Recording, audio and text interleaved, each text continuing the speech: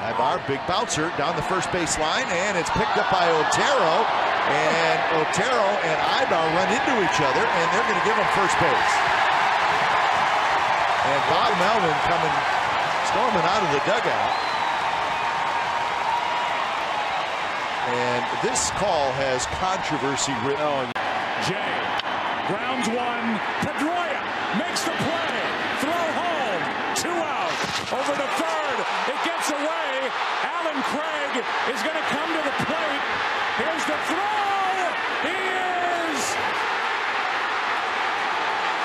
The umpire making the call.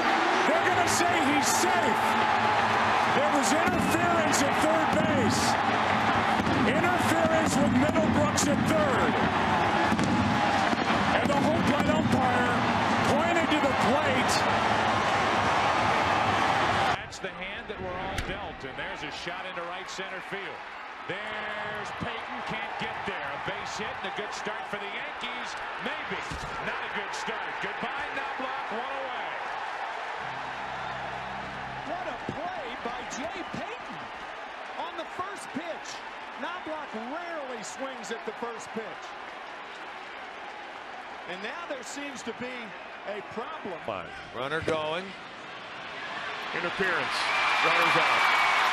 That'll be batter's interference on Evan Gaddis. The runner will be sent back, and Gaddis is going to be out. And Gaddis will be, yeah. Kazmir delivers fastball, little nubber slowly to Utley.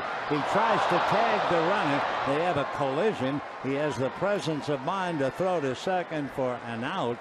And now slowly each man still on his knees. Norris, the big catcher, and Utley tried to tag him and make a play. They collided. Utley didn't tag him, then threw to second for the force. I also think maybe the second base umpire gestured that Norris might have come out of the baseline. We can take another look. In the month of August, D. Gordon, Ryan Howard's. Oh, goodness. Gordon is hit.